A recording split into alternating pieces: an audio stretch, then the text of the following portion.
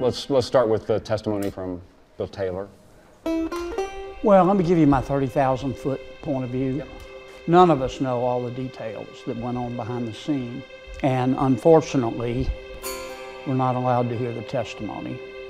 I think my friends in the House are making a mistake by closing off the proceedings. I just think normal protocol based on President Nixon's impeachment and President Clinton's impeachment you would open up the hearings. You would give the President's counsel the right to hear the evidence, to challenge the evidence. I think the American people are entitled to see the evidence and make up their own mind. Well, they would say they're going to release the transcripts. They're doing it because they don't want witnesses to infect other witnesses' testimony, and it's a deposition, not a hearing. I know what they're saying, but if I went to try a lawsuit when I had my private lawyer hat on and told the judge I'm not going to take any live witnesses, I've taken their depositions and I'm just going to introduce the transcript, he'd throw me out of court. If what he testified is what we read is true, does it cause you any concern? Well, this is where I am based on the evidence I've seen, and I want to emphasize based on the evidence I've seen.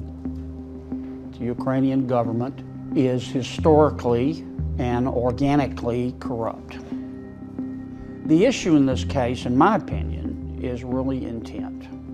Did the president ask for an investigation of a political rival, or did the president ask for an investigation of corruption that may have been perpetrated by a political rival?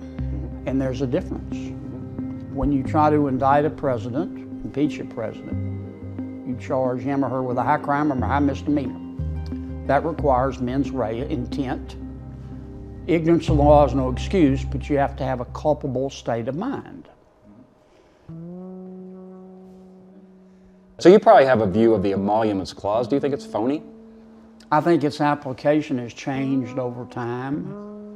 I thought the president made a huge mistake in picking his resort for the meeting.